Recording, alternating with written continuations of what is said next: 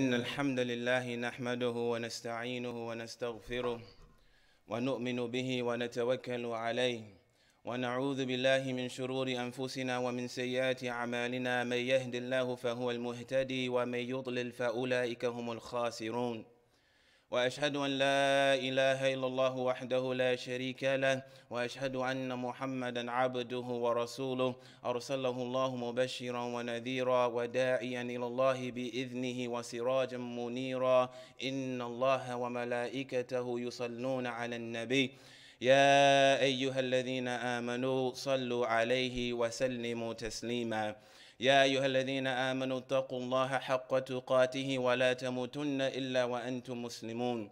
يا أيها الناس اتقوا ربكم الذي خلقكم من نفس واحدة وخلق منها زوجها وبث منهما رجالا كثيرا ونساء واتقوا الله الذي تساءلون به والأرحام إن الله كان عليكم رقيبا. يا أيها الذين آمنوا اتقوا الله وقولوا قولا سديدا يصلح لكم أعمالكم ويغفر لكم ذنوبكم ومن يطع الله ورسوله فقد فاز فوزا عظيما.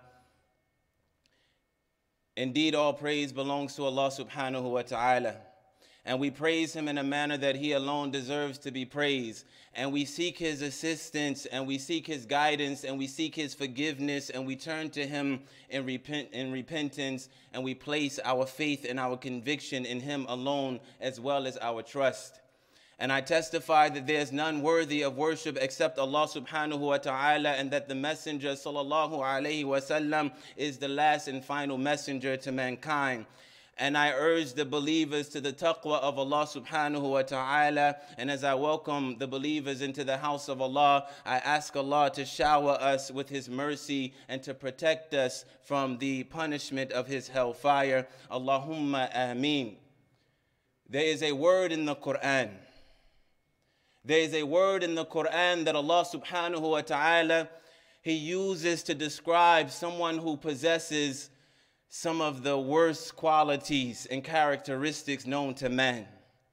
He uses this word to describe the one who is ungrateful and greedy and covetous and stingy, and he has this vicious love for material good. And he uses this word to describe the one who is unjust and transgressive and stubborn and stuck in his ways, and on top of that, he has this sense of self-entitlement.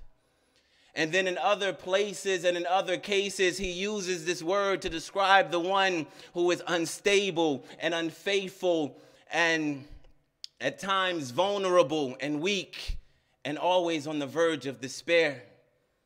And I doubt that many of us would be able to guess this word. This word that Allah subhanahu wa ta'ala uses to describe this individual that possesses all of these characteristics, believe it or not, is insan. Insan. And I know that linguistically, insan, it means the human being, but I'm not talking about the definition of the word. I'm talking about the context in which it is used in the Quran. Didn't Allah subhanahu wa ta'ala say, قُتِلَ الْإِنسَانُ مَا أَكْفَرَهُ? Death or destroyed is insan. How ungrateful he is. Didn't he say, إِنَّ الْإِنسَانَ لِرَبِّهِ لَكَنُودٌ? Indeed, the insan, the human being, to his Lord is definitely disloyal. Didn't he say, كَلَّا إِنَّ الْإِنسَانَ لَيَطْغَى? Nay, indeed, the insan is transgressive. In Surah Al-Isra alone, Allah subhanahu wa ta'ala, he said, وَكَانَ الْإِنسَانُ كَفُورًا وَكَانَ الْإِنسَانُ قَتُورًا وَكَانَ الْإِنسَانُ عَجُولًا. He said that the insan, he is ever ungrateful and ever so hasty and ever so stingy. This is not a rare occurrence in the Quran. Rather, it is the consistent narrative surrounding the mention of the word insan in the Quran, from وَخُلِقَ الْإِنسَانُ ضَعِيفًا all the way to إِنَّ الْإِنسَانَ لَفِي خُسْرٍ, from and we created insan weak, all the way to indeed the insan is in a state of loss. This word, in fact, it is only mentioned about 65 times in the Quran. And this is the picture that it paints. It tells a story of grave ingratitude. And this is a word, as we might ascertain, that could easily be used in a plethora of different contexts. But Allah subhanahu wa ta'ala, in his divine wisdom and for his divine purposes, he decides to confine this word in a very specific context. And so I hope today that by examining this linguistic phenomenon in the Quran, we will learn something beneficial and beautiful about Allah subhanahu wa ta'ala. And we will learn something beneficial and beautiful about the Quran and its majestic style. And we will also learn something about ourselves as insan. And so there are several different categories that we have to pass through today in order to arrive at level ground. The first are those verses that mention insan directly in relationship to the word ingratitude. And those verses, they're about 8 in number, and some I have mentioned already. The second category are those verses that mention the favor of Allah subhanahu wa ta'ala upon the insan. And the origin of that favor is the fact that Allah subhanahu wa ta'ala, he created the insan. And he reiterated and re-emphasized this point in the Quran about 17 times. لَقَدْ خَلَقْنَا الْإِنسَانَ فِي أَحْسَنِ تَقْوِيمٍ. We created the insan, the human being, in the best of modes. خَلَقَ الْإِنسَانَ مِن نُطْفَةٍ فَإِذَا هُوَ خَصِيمٌ مُبِينٌ. We created the insan from a nutfa, from a semen drop, and then all of a sudden, he is an open opponent.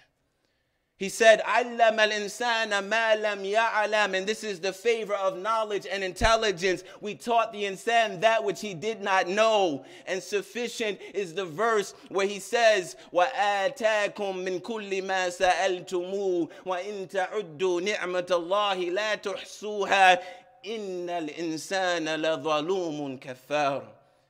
And we gave you from everything that you asked. And if you were to count the blessings of Allah subhanahu wa ta'ala, you wouldn't be able to account for them all. Indeed, the insan, the human being, is unjust, ungrateful. The next category are those verses that lay out the foundation of those qualities upon which the ingratitude of the insan is built. خُلِقَ الْإِنسَانُ ضَعِيفًا. That he is created weak. خُلِقَ الْإِنسَانُ مِنْ أَجَلٍ. That the insan was created from haste. إِنَّ الْإِنسَانَ خُلِقَ هَلُوعًا. As well as Allah subhanahu wa ta'ala said that the insan, he was created unstable. And this is the foundation of his ingratitude. And then the last category that I'll mention today are those verses that mention the test that Allah subhanahu wa ta'ala puts the insan through in order to make apparent whether this insan is going to be grateful or ungrateful.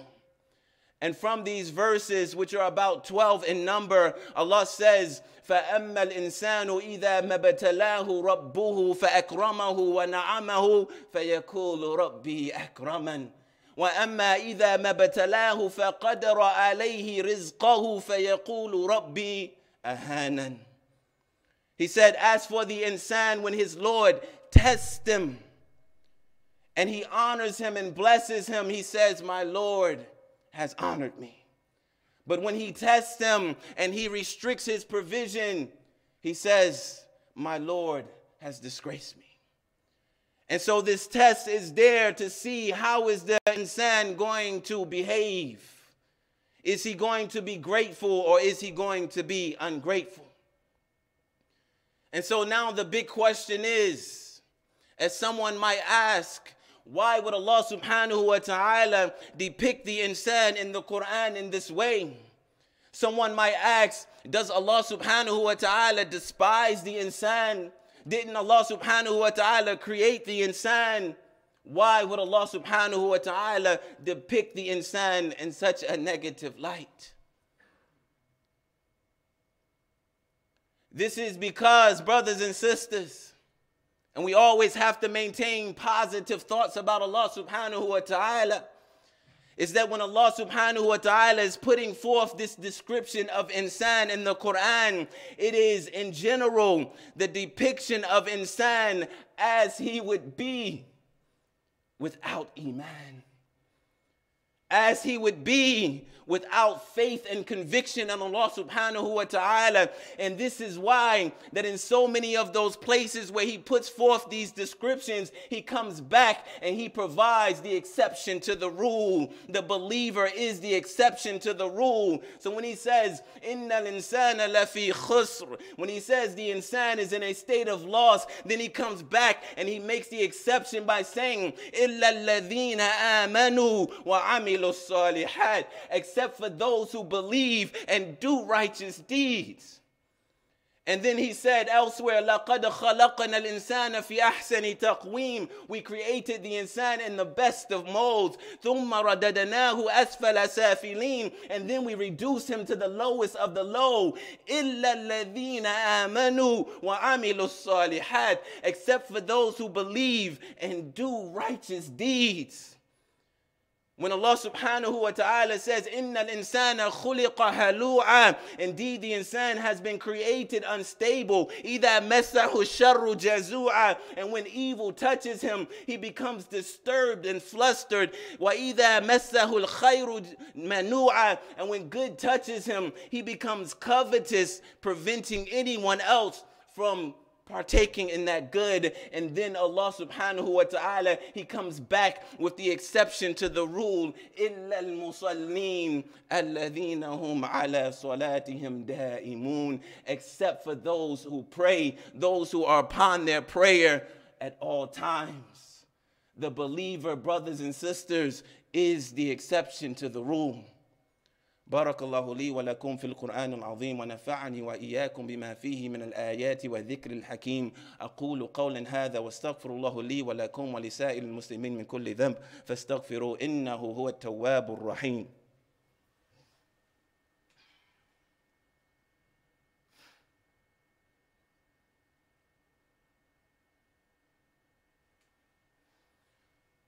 بسم الله الرحمن الرحيم الحمد لله رب العالمين والصلاة والسلام على رسول الله الكريم وعلى آله وصحبه أجمعين. Number one, we always have to maintain a positive idea about Allah subhanahu wa ta'ala. Someone may come to us with information, and on surface value, we may not truly comprehend the intent and the wisdom behind that information, but it does not change the fact that us as believers, we should always have positive thoughts about Allah subhanahu wa ta'ala, because in reality, there is a silver line. You as believers, you are that silver line. And that no, the focus should not be on the negative aspect of how Allah subhanahu wa ta'ala has portrayed the insan in the Quran. Rather, this is actually to show us the true value of Iman. That Iman is something that should in reality make us like superhuman. Yes, we are insan. Yes, we are human. But our Iman is there to refine us and to take us and shape us and to emancipate us from some of the worst qualities and character flaws known to the human being. That is the true value of Iman, and that is what it did for the companions and for the prophets alayhimus salatu wassalam. Just look at Mecca before the advent of Islam, and look at it after the revelation descended and Iman had taken its hearts in the place of the believers. The difference is like that of the East and the West. And so when we hear these narrations and these accounts of their lives and some of the superhuman things that they did, to the point that it almost sounds mythological, we don't have to wonder what was their secret. Allah subhanahu wa ta'ala, He has told us the secret, and that is Iman. When we allow it to do what it is supposed to do, it will impact us as an ummah and a community in the very same way, and we will see the prosperity again, inshallah ta'ala. indeed has spoken the truth, the one who said, لا أدري أين أكون لولا إسلامي فلا يمنعني من الفواحش إلا إيماني. Indeed has spoken the truth, the one who said, I would not know where I would be if it was not for my Islam, for nothing prevents me from indecency except for my Iman. ربنا آتنا في الدنيا حسنة وفي الآخرة حسنة وقنا عذاب النار. اللهم إنا نسألك من فضلك العظيم وأجر كريم وثبت أقدامنا على صراطك المستقيم يا عزيز يا كريم. اللهم إنك عفو كريم تحب العفو فاعف عنا. اللهم إنك عفو كريم تحب العفو فاعف عنا. ربنا لا تؤاخذنا إن نسينا أو أخطأنا. ربنا ولا تحمل علينا إصرا كما حملته على الذين من قبلنا. ربنا ولا تحملنا ما لا طاقة لنا به. واعف عنا واغفر لنا وارحمنا أنت مولانا فانصرنا على القوم الكافرين.